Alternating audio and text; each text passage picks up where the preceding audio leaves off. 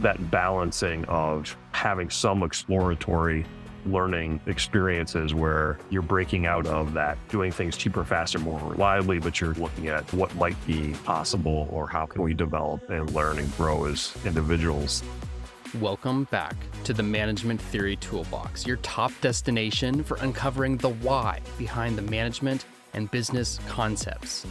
If you're a business owner, management consultant, executive, business student, or someone simply toying around with the idea of starting a business, and you want to know the behind-the-scenes management theory rooted in the latest and most robust management research, then you're in the right place. I'm your host, Travis Mallett, and today we're venturing into our very first organizational behavior topic, learning. Let's review our journey so far. We began in episode 1 by exploring the concept of emergence in nature, which led us to think of organizations as dynamic living systems. We found in episode 2 that this living system idea is described by a technical term, complex adaptive systems. And what's a complex adaptive system that we're all familiar with? That's right, the human brain. In fact, organizations and businesses mirror many of the features of the neural networks we find in our brains. And we took that analogy a bit too literally in episode 7 to uncover the ideas behind high involvement management, a powerful set of management practices that have captured the attention of researchers over the past couple decades. So what's next? Let's continue to use this analogy of organizations as neural networks to fuel our journey. What's one of the most important and striking features of the human brain? What's that you say? Consciousness? Well, okay, that's probably the correct answer, but we're not ready to open that can of philosophical worms just yet. So what's the next most important feature of the human brain? That's right, the ability to learn. It's the adaptive part of complex adaptive systems. Aside from consciousness, the ability to learn or the ability for the brain to reorganize itself and its connections to adapt, retain information, and create new mental models is one of the main features we think of that makes us different from machines. Even today, with all the advances in machine learning, the human brain is still far superior at adapting to a variety of scenarios than even the most sophisticated machine learning algorithm. So here's where it gets interesting. In the human brain, we have all these neurons and synapses happening, connections getting stronger, weaker, adapting as we learn and change our behavior. Meanwhile, organizations are also like neural networks. When an organization encounters a business problem, teams often get reorganized, new processes are developed, and people interact with different members of the organization. The result? Organizations themselves can learn and adapt, creating new connections and pathways for information flow in much the same way as our brains. But as has become our refrain on this show, and as we discussed at length in episode 8, everything is more complicated than you think. The people making up an organization are also learning and adapting. Sometimes they're learning from the organization. Other times, the organization is learning from individuals who influence changes within the organization. Both are always happening simultaneously. Sometimes it's hard to know where individual learning begins and organizational learning ends. It's the merging of minds, the dance of individual and organizational learning, which is the title of this episode. Why is this important? Learning, both individual and organizational learning, is the bedrock of innovation, research and development, and improving operational efficiency. But perhaps even more importantly, learning is a key part of developing and maintaining competitive advantage.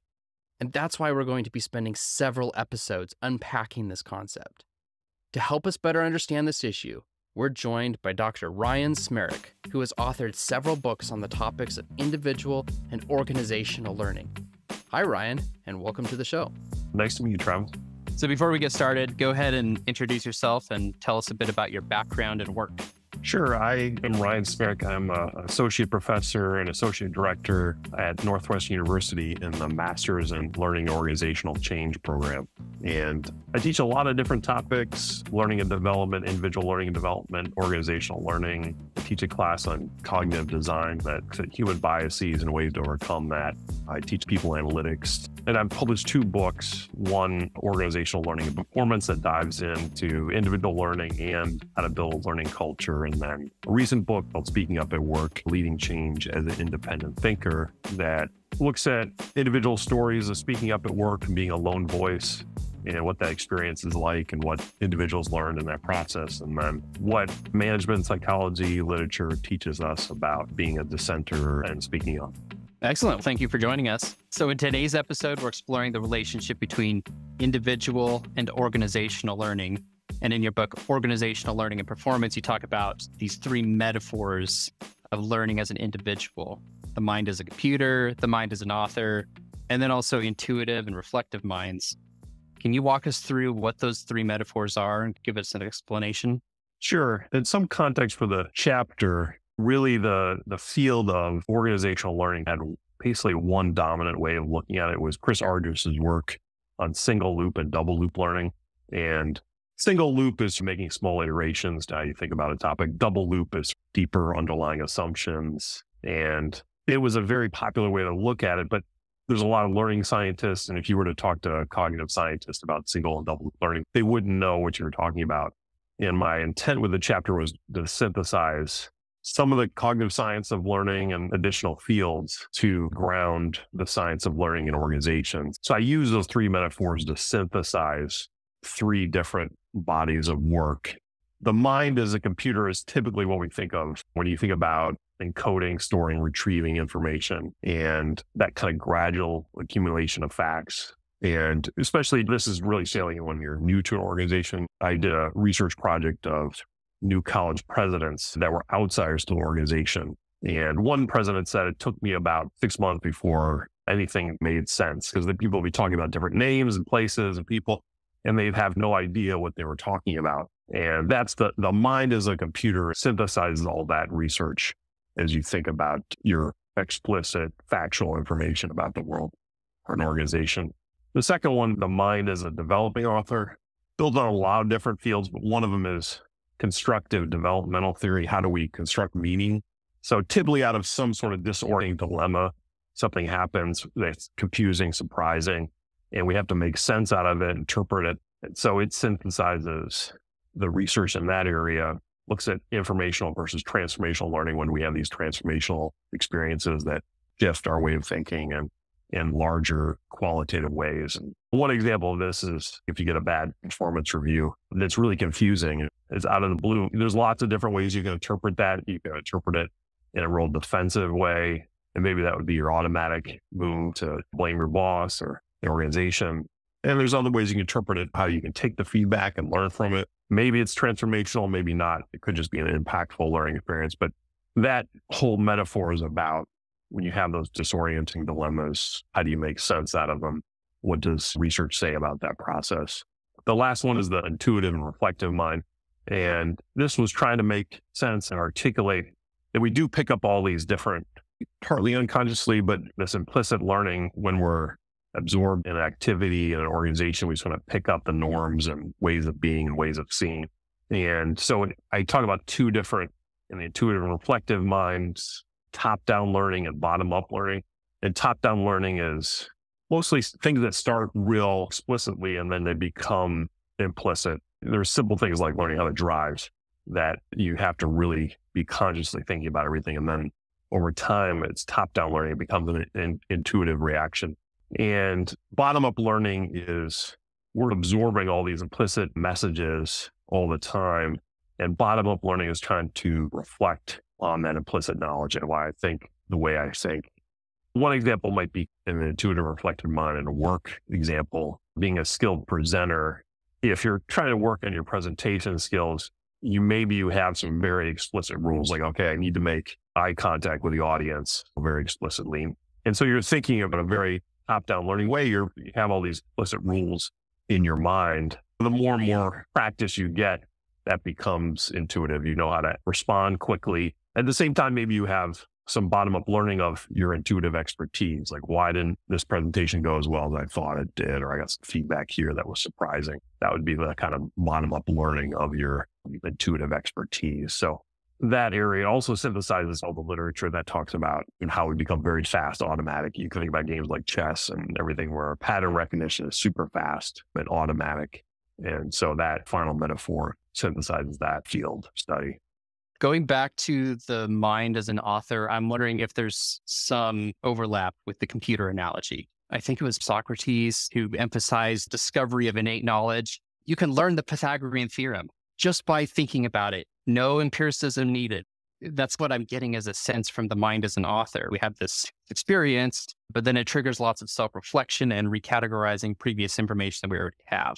Yeah, I think there would be overlap here. The one way I distinguish some of that is mind as a computer, emotions are not really central in that process. Whereas the mind as a developing author, at least there's making sense of our emotions is more central in that area. It's also trying to build on the cognitive science as a whole that was studying learning, at least in the 1970s, 80s or so, was a very kind of cool, non-emotional process. And that's the field that's building on.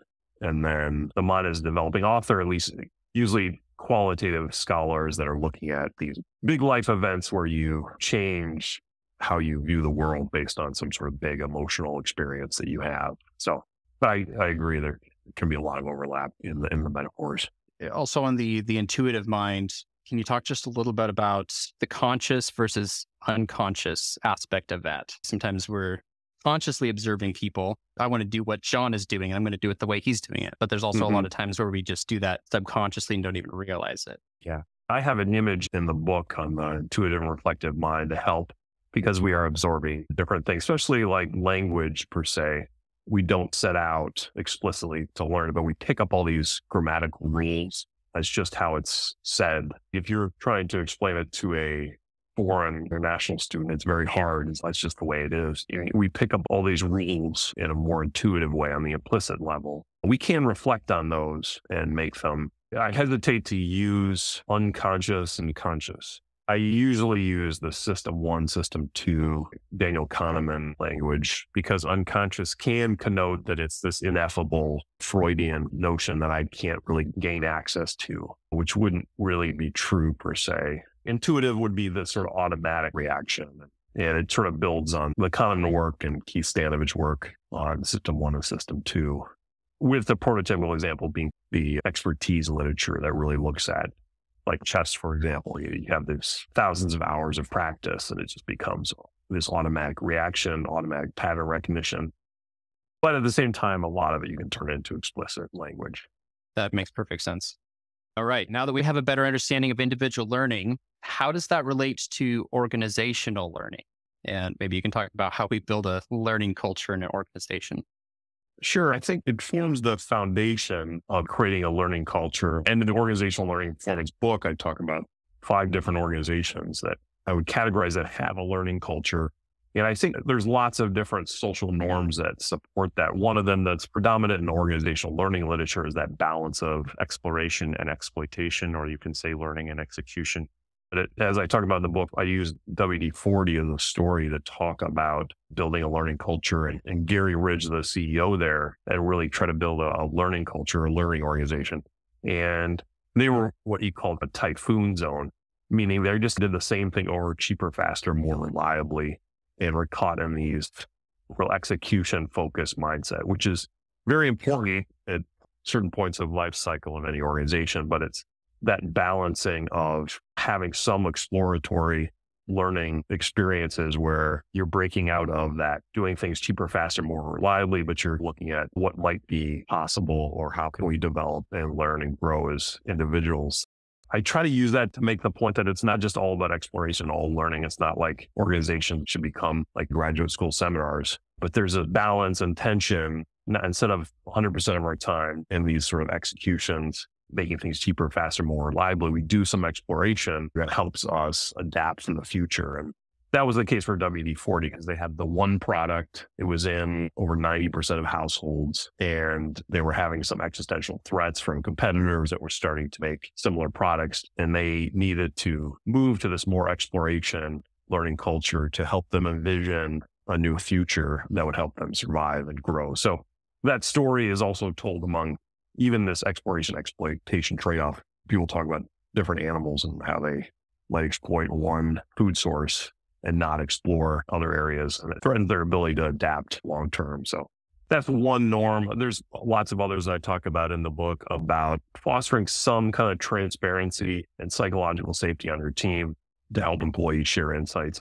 Psychological safety is a key one that helps de-risk your experience to engage in these kind of more exploratory behaviors, exploratory actions. So as individuals learn, it's clear that the organization of which they comprise also learns. But are there instances where an individual is not strictly speaking learning, but still can or should incite some sort of change and learning in the organization? Yeah, one of the distinctions that I often draw on and mention in classes here is the learning in versus learning by an organization. And learning in an organization is what you typically think of. It's, I learned something new, some kind of new skill. When I leave the organization, it goes with me, resides within my mind. Learning by an organization would be, say, I implement some kind of new routine process, new structure, and when I leave, that's still the way things are done in the organization. That would be the learning by an organization, that you have a new routine, a new structure, new process that stays with the organization. So you also talk about cultivating a capacity for independent thinking. And I'm curious, when should we conform to the structures and processes and beliefs of the organization? And what are some clues for us to know how to pick our battles? Yeah, it's a great question. So this is the Speaking Up at Work book. But as I think about cultivating capacity for independent thinking, I explore the critical thinking, building expertise, following your curiosity, taking a scientific mindset, valuing reason and truth. It could be speaking up about maintaining integrity to professional norms as well. So those are almost always a good, but you don't always want to be a naysayer, and you could certainly be wrong as well. I interviewed 50 people about their experience speaking up about different issues. Sometimes it might be an automatic reaction. They just think this is a bad move. I didn't really necessarily consciously deliberate that I was going to pick this battle, but it just came up out of nowhere and I needed to say something. Other times I may have a chance to think about whether this is worth speaking up about, and there'd be lots of different things. One of them is perceived sense of advocacy or fertility. It's not going to matter if I say anything. Everybody's already decided. But there can be a certain value expressive worth of at least saying your piece, at least sharing your perspective on whether you think a strategy is a good idea or not. If you're in the deliberation phase, maybe it's 10 people all going for yes votes, we're doing this. In that deliberation phase, it's worth saying, I hesitated for these reasons. I think this might be a bad move. In that moment, it would be a good thing to share that, just to induce a conversation about things. But it's obviously when you go into implementation phase, we decide we're doing it. At that point, it doesn't make sense to keep being a naysayer.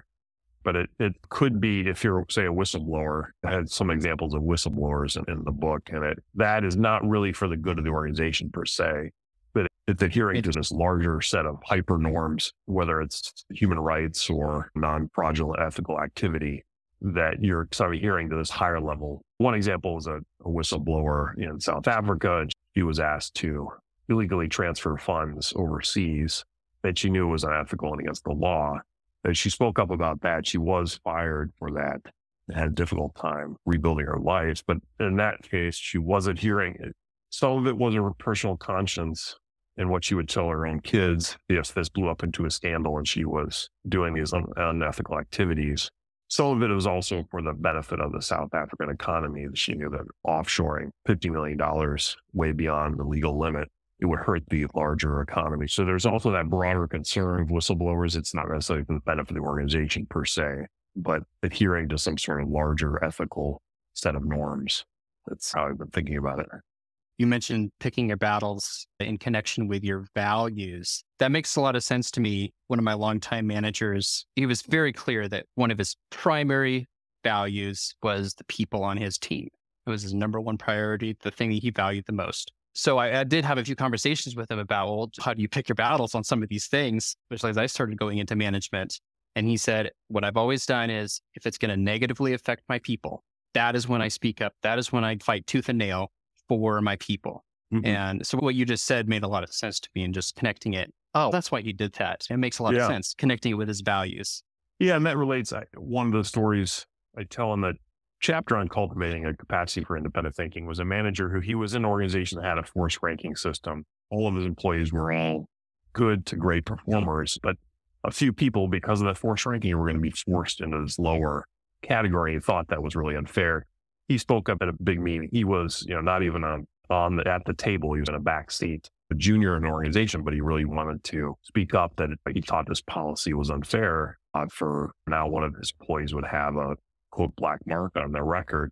And he was paternalistically scolded and spoken down to that all organizations do this. Don't you know that? But the organization was a social service organization that would help people in need. And he really thought, this is what we're about. And I should be helping one of my employees that are going to be unfairly treated like this. So it was a battle he chose to pick, but he eventually was successful in not having that person rank lowly, but they didn't clearly articulate that we're going to deviate from this policy, but he was able to be successful. You need to have a lot of, in the sort of dissent literature and some of the key studies, having this healthy sense of self-worth that you can do that and take the risk of looking stupid and being spoken down to is a challenge.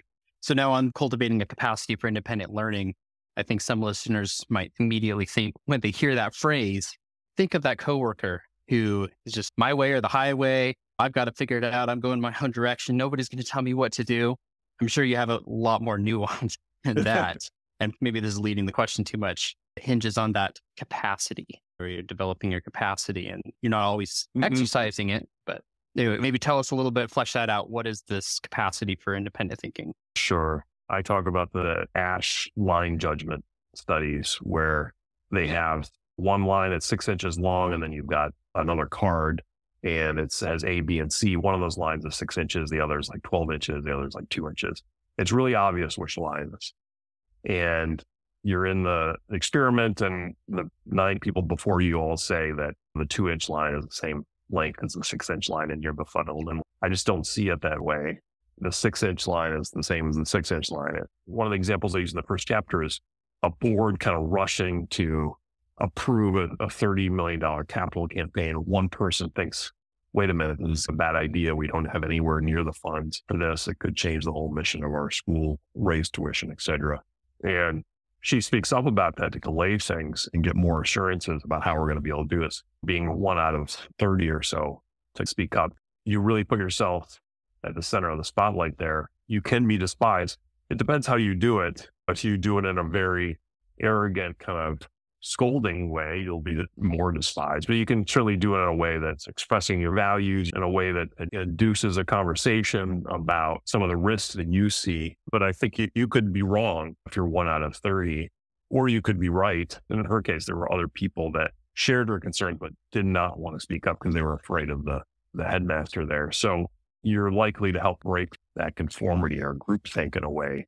It reminds me of Chris Ardress' work. He has a well-known HBR article, Teaching Smart People How to Learn, where he makes similar point at the individual level, that there's that distortion of reality in a lot of ways, not in a nefarious way, but to not really see reality clearly. And that always came home to me. Chris Ardress, I read a story about his professional life, that he was so dominant in this field of organizational learning. And he had a professional role before he moved into more academic roles. And when he left, they gave him this beautiful party and said how wonderful he was and how much they're going to miss him. And he said he went back a few years later to the organization, and they said, "Oh, we were so happy you left. We all couldn't stand, we couldn't stand you as a manager or management style." He's like, "Why didn't you ever tell me any of this?" And you could see that sort of formed a lot of his work that's had a big impact on the field of organizational learning, but it can be hard to get good information, good feedback, and which makes it really hard to learn. That's mostly at the individual level and the organizational level. That would be true as well. But there's also at the organizational level, getting that accurate reality feedback about how a product is doing or what are the trends. There's a real survival value of knowing, getting an accurate picture of things. So an accurate picture of the market. All right, let's go ahead and wrap this up. Thank you for joining us. And before we sign off, can you tell our listeners how they can find you and your work? Sure. You can find me on LinkedIn, the Northwestern University faculty website, or my website, www.ryansmerek, or YANSMEREK.com. The two books, Organizational Learning and Speaking Up at Work, are both on Amazon as well. All right. Thank you. Sure. Yeah, no, happy to talk. So just to summarize, learning, both individual and organizational, is the cornerstone of growth and adaptability in today's dynamic business landscape. As individuals, we navigate various metaphors of learning, from the mind as a computer encoding and retrieving information, to the mind as an author, crafting meaning from our experiences, balancing intuition and reflection. We absorb implicit knowledge while consciously developing expertise. Within organizations, fostering a learning culture is essential. This involves striking a balance between exploration and exploitation, encouraging transparency and psychological safety, and valuing independent thinking. However, picking our battles wisely, aligning with our values, and knowing when to conform or challenge norms are crucial aspects of cultivating a capacity for independent thinking. Ultimately, whether at the individual or organizational level, learning fuels innovation, resilience, and success. It's not just about accumulating knowledge, but about continuously evolving, adapting, and pushing boundaries. This week, maybe take some time to examine these different levels and types of learning in your team and workplace. Are there some processes that are stuck in old ways of doing things that need to adapt or learn from the business environment? Are you creating a two-way learning channel between the organization and your employees?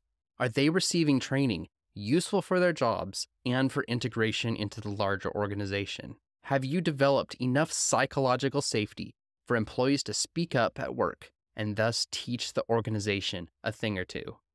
As usual, we don't have the answers to these questions in this podcast.